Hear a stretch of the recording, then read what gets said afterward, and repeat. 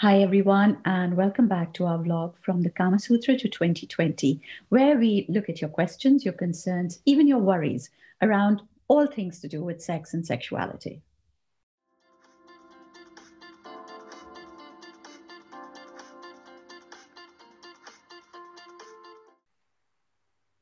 So, as always, we have with us Dr. Anvita Madan-Bahel.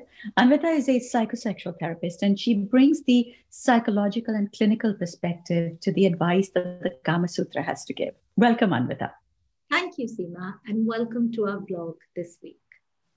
So, Anvita, today's question comes from a young man who says that he's been married a year and he's very satisfied with his sex life, but there are a couple of new experiences that he would like to try.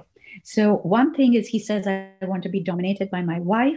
He says, I love watching pegging videos and videos of girls eating ass of man, and I want to experience that. And he says, however, that because it's a very new marriage, he's only been married a year, he's a little bit afraid of how to approach this particular conversation with his wife, because he says maybe she won't understand it. And also because a lot of it is around anal sex, about pegging and so on. Will she think that he is gay? So what I would suggest is that maybe let's break down this question, because there are lots of layers to it. We've had several questions around anal sex. So why don't we focus on anal sex and pegging today, and then we can come back to dominance next week. I think that's a great idea, because as you said, we've had so many questions about this that it'd be a good idea to break it down into two separate question and answer sessions. And then that way we can give more attention and more detail around each thing. So today, let us deal with anal sex and pegging.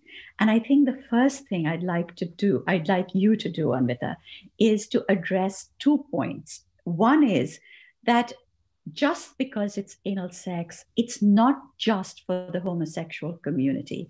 Anal sex is something that can be enjoyed by both heterosexual, homosexuals, and everybody alike. And the other, I guess you'd want to start with explaining to our public what pegging is, just in case there's somebody out there who doesn't know. Well, I think this young man made it easier for us, because when we think about anal sex, we think that it's between men, it's not involving women. And also, if it is, then it's a woman being penetrated. So what pegging means is that a woman straps a sex toy or an object or a model of a penis, and a man gets penetrated. So that is what pegging is. So this idea that it could be only between two men or only a woman gets penetrated is not true. Lots of heterosexual couples enjoy anal sex. It is something that is a sexual act between heterosexual couples. It doesn't need to be between two men or within the gay community. It's very much present between a man and a woman. And as this young man presented, a woman could get penetrated, or even a man can get penetrated in his anus. So that's the first myth to break, that we think, oh, it doesn't happen, or it happens with very few people. Actually, a lot of people find pleasure with anal sex.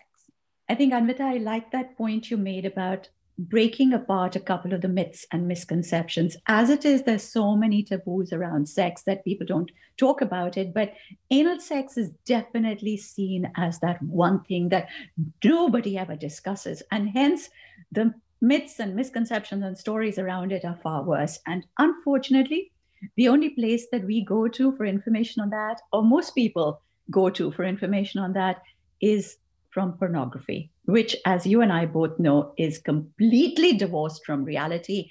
And there is nothing that you see on a pornographic film about anal sex that you could actually practice at home. Well, and what I would extend that to is that I think now a lot of online, all the OTT platforms and everything, and all the new shows and all we are watching, because sex and violence is allowed, one of the things that we see visually again and again is anal sex. That is what they feel like is maybe the edginess of it, or going beyond it. So I think beyond pornography, even The OTT platforms are showing it. And I completely agree with you. So one of the things that we need to understand about anal sex, there is a certain amount of preparation required. If there's one thing that you can take away from the video, is what I would say is, please read up about it. Don't go with the visuals you see. Don't go with just, oh, they can just do it so quickly and it just happens so fast that that's what I can do it. Don't try and replicate what you see.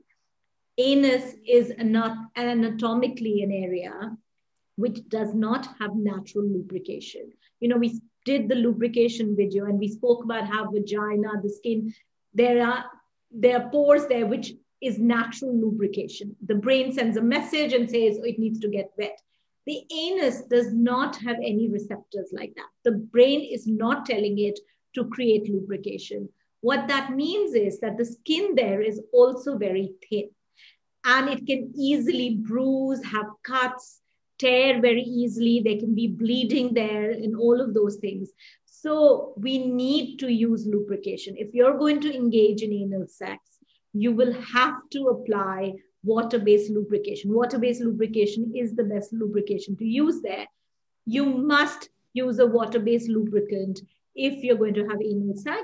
And you might also consider using a condom because there are higher risks of bacterial and STI infections while you engage with anal sex. This point on lubrication, I know that, like you said, we made a video about it recently. And even though we had said to people that, look, please do not take this as an aspersion on your masculinity, that you can't make the woman wet enough. It's got nothing to do with you. It is all to do with the anatomy. And yet we had people coming back and saying, oh, but, maybe I'm not a good enough lover. And if I was like, and, again, a lot of people made it about themselves. Some people even made it about astrology. I think that in this case, we would really, really like to stress this point, that the anus does not have any lubricant receptors. It does not have natural lubrication of any kind. And lubrication is all important because, like Anvita said, if there is friction and dryness, it is going to cause an immense amount of pain, which will then lead to tears, to bleeding. And worst of all, it just leads to no pleasure at all. I mean, there is no point in having sex if you're going to cause pain or unhappiness. So get yourself a really large tube of lubricant. Let that be your constant companion, no matter what kind of sex you want to have. Yeah, and I think people talk a lot about the anal muscles relaxing or you being relaxed because, it can be quite tight when you're trying to penetrate. And so you have to help it relax. You should be feeling relaxed. If it feels forced or you're pushing onto it when it is paining, actually the whole experience is just going to not be pleasurable. And if you imagine it, the more you're disliking it, the anus muscles are becoming tighter and tighter, and that is causing more pain, more friction. So the whole act is going to be start with smaller objects, maybe a finger, maybe with a sex toy, and then move on. So don't rush into it. Take it slow. Even if you have penetrated, don't try and go all thrust in. Maybe start with just going a little bit in, and then you can slowly grow into it and, just take it slow, basically. Just don't rush into it. And I think when we say take it slow, we don't mean 15 minutes. We don't mean half an hour. We could mean a few days. Because when you watch this on pornographical films, you have somebody coming in, they see somebody, there's this huge burst of arousal, they bend the person over, somebody's holding onto the door handle, and they just kind of do it. It doesn't work like that in real life. As Anvita says, it's about taking it extremely slow. You have to get that area used to it before you can actually start penetrating. And for some people, it could mean, I don't know, maybe a day. For some people, it could mean a week of getting used to it gradually. Whatever it is, you need to take that time depending on your partner's needs. You need to take it really, really slow if you want the result to be pleasurable. Yeah, and I think that's a really good point, because if your partner is not into it or is not excited by it, she or he won't feel relaxed. They won't, it'll just become a more painful process for them. So communicate maybe beforehand, talk to them, have a conversation, bring them onto the same page. And as a partner, till you don't feel like this is going to be something that's going to give pleasure to you, don't go into it, because I think it will cause displeasure for both. Like when we think oh, I'm doing it for the sake of my partner, but if it's hurting you and you're finding no pleasure in it, then it's really not pleasurable for your partner as well. And then, if they're cuts or bleeding and otherwise, then it's problematic. So really, you know, get to a point or read about it that you get more comfortable with the idea. I think one of the things that comes up the most is possibly when people think about it is the idea of hygiene. So this is obviously a part of the body where the feces comes out from. So anatomically, it's already a part of the body that you're not, well, you're not terribly comfortable exploring very much of. The second thing is, as we know, and possibly a lot of people don't realize this, because of course, in the visuals in pornography, they would never show this, but whenever you have anal sex, it will bring out a certain amount of poo. Yeah, so I think that's a really good question, because when people want to engage in anal sex, one of the things that they really want to know is, will there be poo? And they have nowhere to go and ask this question. They don't know how to explore this question.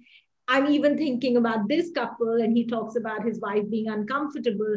And I'm sure she's thinking, he wants to have anal sex. And what if there is feces? What if there is poo? Like, is he going to hate me for it? Like, what's going to happen? So one of the things that we need to realize is that, yes, when we will have anal sex, if there is feces or poo in your rectum, it will come out.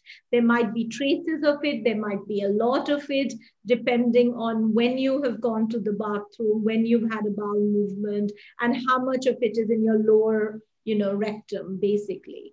Some people take precautions around it, like they'll make sure that they have gone to the toilet before, an hour before, they have showered. Some people actually take enema to make sure that that place is empty.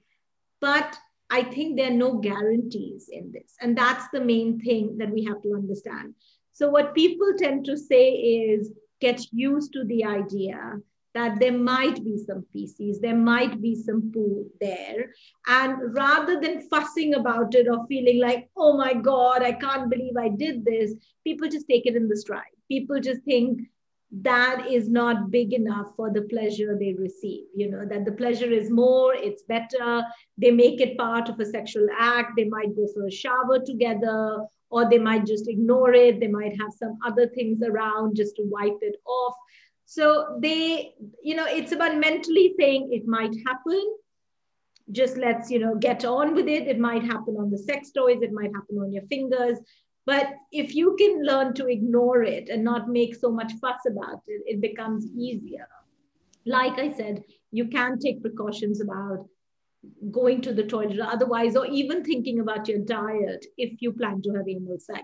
Don't have a lot that is, with fiber or chilies or something which increases your bowel movement. Maybe try go lighter on your food that day if that's something that you're planning.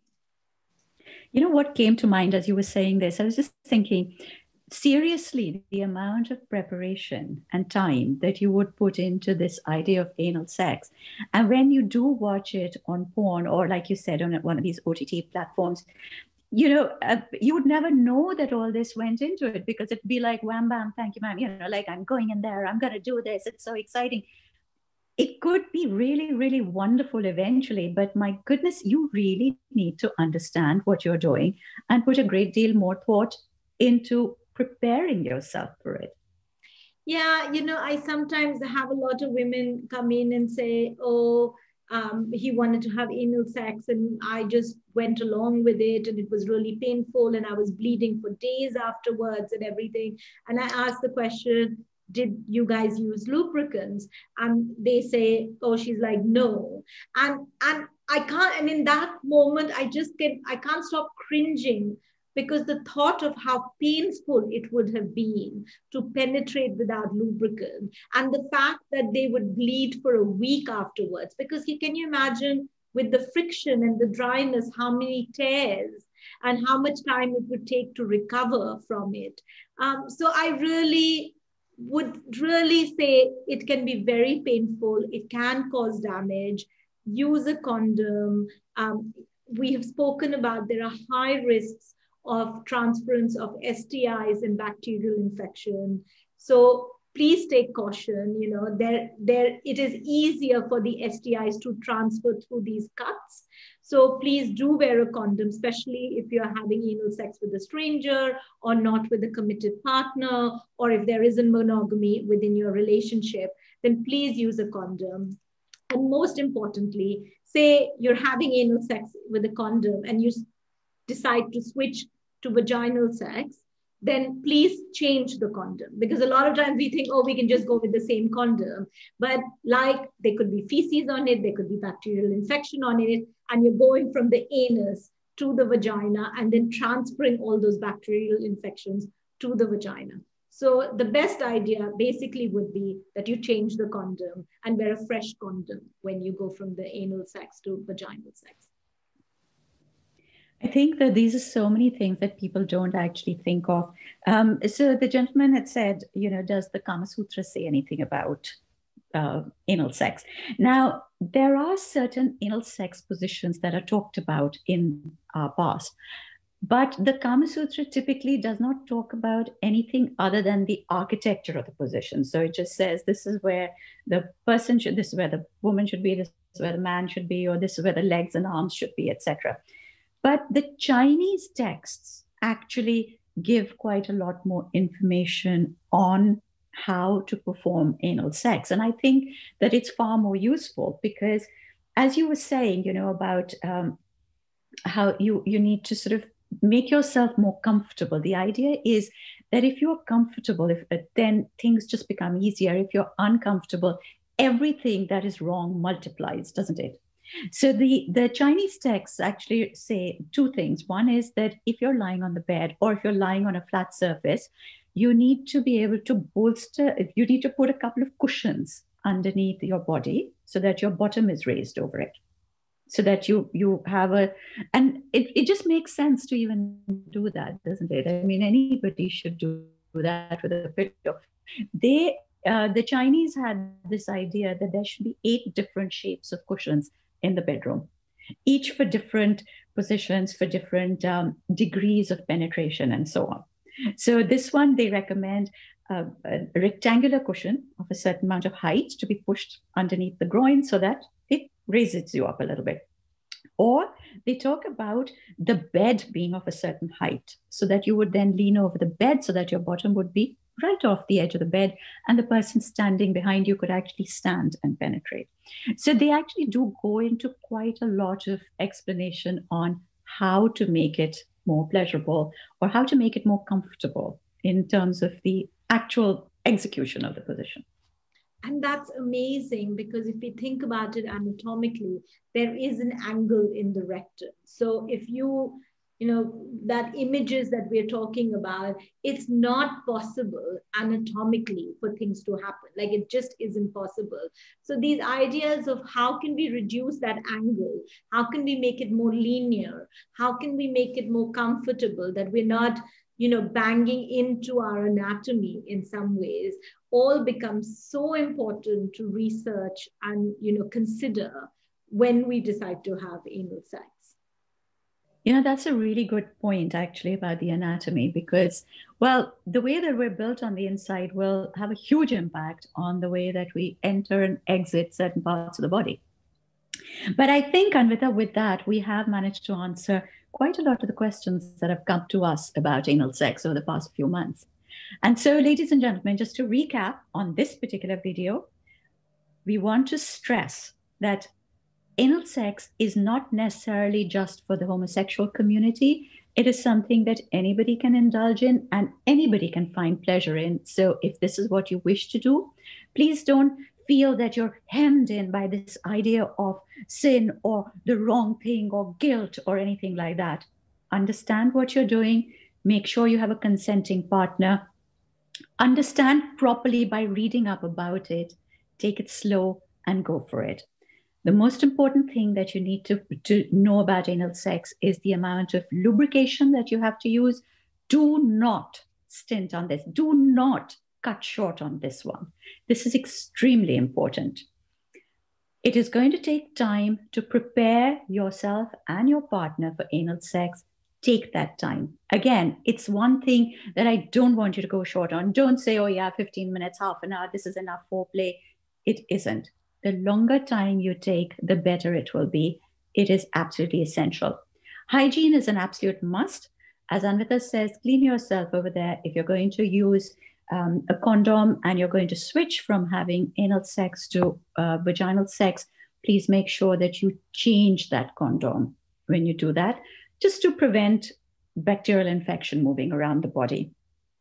And finally, food. I think the point that you made, Anvita, was a really clever one, that if you are going to go for this, this is something, anal sex is something where you will poo a little bit. There will be some feces that will come out. So if you actually eat properly to make sure that you decrease the chances of too much poo coming out, all the better for your own experience. You will be happier doing that.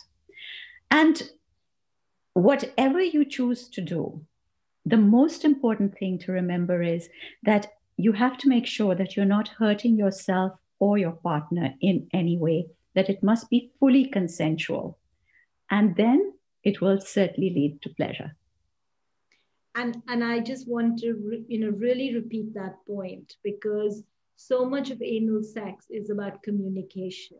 Because we are taking it slow and because we are getting the anal muscles to get used to the idea of something penetrated, and Kegel exercises and pelvic floor exercises help. But most importantly, communicate. This is feeling okay. It's hurting now. You step back.